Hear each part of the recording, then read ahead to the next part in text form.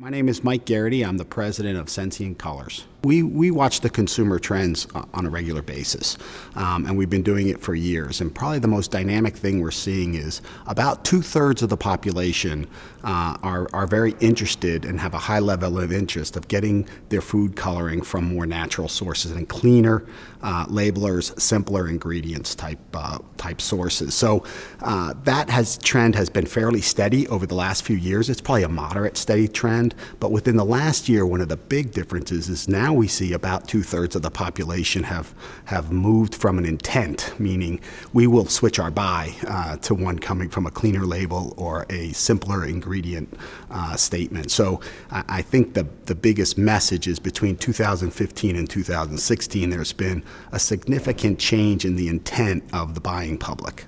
The biggest fallacy out there is you should expect something different in your color.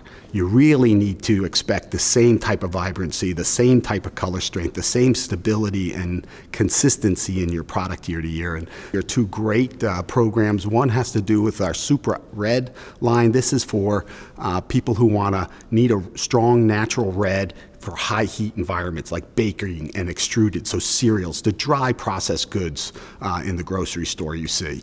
This product can withstand the heat of the customer's processing and gives you a nice, vibrant, lovely red color. You're going to see that as a new launch this year called SupraRed. So it's a really exciting time for us because we've made some significant closures in that gap between natural and certified colors.